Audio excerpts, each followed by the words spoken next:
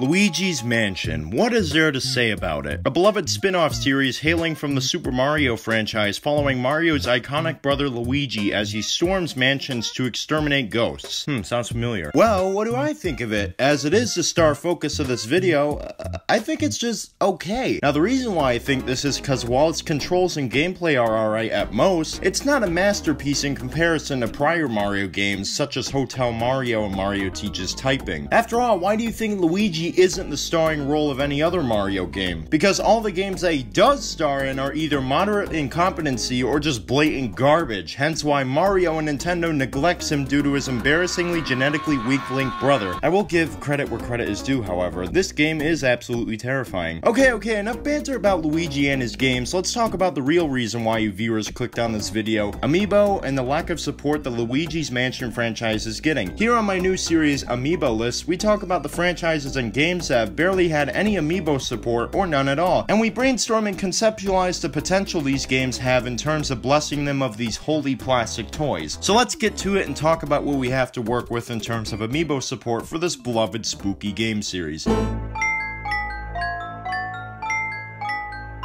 Now today's episode of Amiiboless is Luigi's Mansion, of course, the long-running cult Mario-related series that spawned from the LameCube in 2001 and has continuously been adored by many fans of the ages, present and to come. But just because the Luigi's Mansion franchise is just okay, doesn't mean that Amiibo can't make the game any more enjoyable and fun. Now in terms of Amiibo compatibility, there are only 1 to 2 Luigi's Mansion games with the Amiibo compatibility. The original Luigi's Mansion was released when Amiibo didn't even exist, and the arcade game of Luigi's Mansion shouldn't even require Amiibo, regardless of how ironically cool that sounds. Since Amiibo support has been confirmed to not be made for Luigi's Mansion so far, and Luigi's Mansion 3 is just around the corner, possibilities for creating a good lineup of Amiibo and Amiibo support are soaring as of this video's upload. Who knows, we might even get the chance of being able to use Amiibo in the near future of Luigi's Mansion 3 with the help of updates after all. Instead of thinking about existing Amiibo and their possible functions in the game, let's first start with the basic idea and concept of making OC Amiibo in the future. Having Amiibo and brainstorming Amiibo ideas and concept is no easy feat, as it costs a whole load of money and funding, not to mention a fair and balanced load of content offered. However, lots of speculation ideas have been popping up over the years on the internet, and its growing popularity as a source for idea spreading. After all, why are you watching this video here and now? To get my inputs and opinions on Amiibo. Either that or I'm just a content creator while you guys are the audience. I'm sitting here and sucking my life away at making video after video when I could instead be doing something entertaining like playing Dragon Ball Fighters or vacuuming my house, which are also both soul-sucking wastes of time. Speaking of soul-sucking, one cool concept of an Amiibo that I have that's related is to the Poltergust. That being a new Amiibo variant pitched for the market, that which being a Luigi Amiibo with its iconic Poltergust. Some concept art could bring very good variety to the final product, having Luigi posing with his Poltergust in many ways. Maybe his Poltergust tube could be bendable just like the Breath of the Wild Guardian Amiibo. He could even be shown where the ghosts are being sucked and some extra detail on the tip where ectoplasm's coming out in the ghost's residue.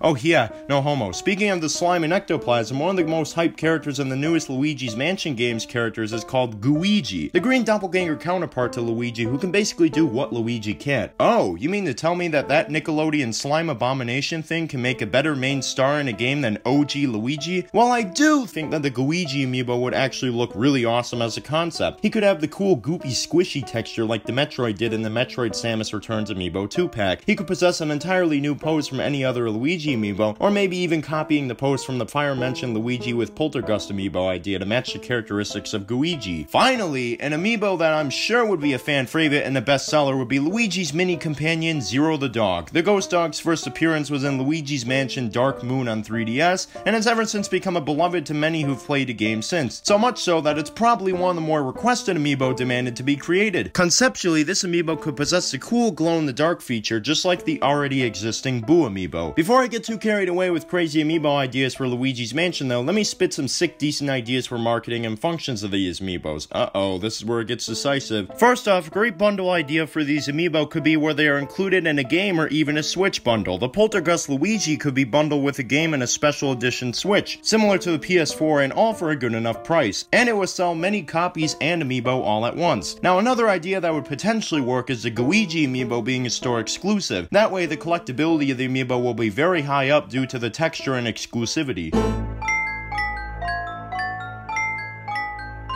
A sole focus for a new amiibo, and arguably some people's influence to buying and determining a good amiibo purchase, would be the functions in-game. Though my ideas of a good amiibo function can be quite greedy and sometimes questionable, I know what I'm talking about and you guys should just listen to me anyway. Depending on 3 amiibo concepts, the abilities in-game could be a choice between something as basic as secret treasures, game modes, and items. However, I'm thinking something more outside the box here. Something like the Poltergust Luigi amiibo can unlock a hidden move that can help him catch ghosts much easier. But it can't be too OP, of course, though for a more redundant and marketing standpoint, OP unlock would arguably help boost sales of the amiibo. Now, those were some of my most reasonable ideas for custom future amiibo and functions, but let's dumb it down a bit more. Not just to save my endurance from talking in this video, but to allow older amiibo a chance to shine again and become useful once more. Going back in time, there are only 4 compatible amiibo variants updated in work for Luigi's Mansion Dark Moon on the new Nintendo 3DS variants, which were every Mario and Luigi variant, Toad, and lastly Boo. Effects in games range from things like the Luigi amiibos reviving you and having revealed speedy spirits behind the furniture, to niche things like having the map reveal 3 hidden Boos that have escaped using the Boo amiibo. Out of all of them, the Luigi compatibility is probably the most useful, in my humble opinion, with every other one not being really that worth it. Oh wait, this means Luigi actually shows some competency here, even though he's still the star of the game. Yeah, I guarantee most of the dislikes in this video will have come from my trash talking and verbal slaughtering of Luigi as a character. Now anyways, what could the game plan here be for Nintendo and amiibo functions in Luigi's Mansion 3 and beyond? Well, let me begin with this. Maybe they could just do the exact same things as functions as they did in the previous game. Yep, they have good enough effects in my opinion, and despite me saying that they weren't worth it roughly 37 seconds ago, the buyers probably realized this after they bought the amiibo and now they have them in their shelves already to be used again. It could be entirely possible that Luigi's Mansion might be drastically different in terms of power-ups and items for prior installments, so the amiibo functions, if Nintendo decides to make them compatible in the future after all, could possibly be very different. Maybe Nintendo could go extra lengths and reprint some of these past amiibo again to make them available again. If you ask me, they should especially do this to the Boo amiibo, since that one's kind of expensive right now, and I think it's a cool looking amiibo all around.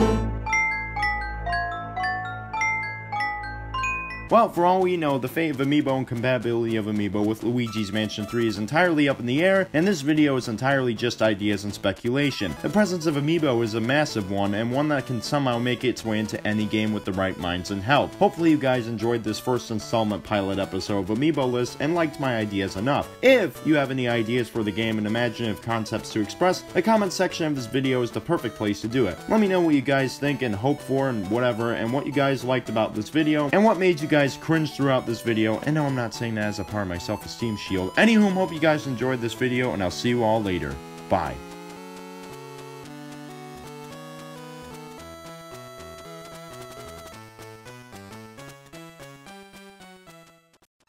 You